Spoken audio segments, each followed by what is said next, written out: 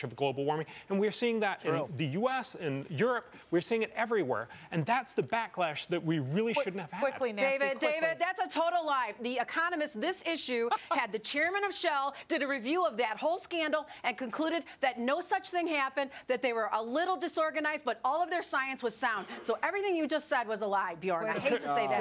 Read the Economist. Could I just, I actually said it was not very big. I mean, clearly there was errors, and you would admit that too, that saying that the Himalaya glaciers would disappear in 2035 when everyone knew that that was just not even on the table. That was clearly wrong. But you're absolutely right. Gore lied. It's very, very small. Well, I mean, Gore shows us 20 feet of sea level rise. He did not when the say UN that. climate panel is telling us 1/2 to 2 feet. It's definitely scaring the people. I would say that that's fairly obvious. I would imagine most people would see it that way. All right. The point, though, is that it has cost everybody to end up saying, I don't believe this at all. And that, I'm sure you also feel, is a really bad outcome. Bjorn, we have scared people silly. Just say to Nancy, I agree. go LA Kings and Oh, I'm not going to go there. I know the that's Red good. Wings. Get the Red Wings. Thank you so much. The book is Cool It. Cool It. Got to mention the book. Good to see you, Bjorn. Good Thanks to for see coming in.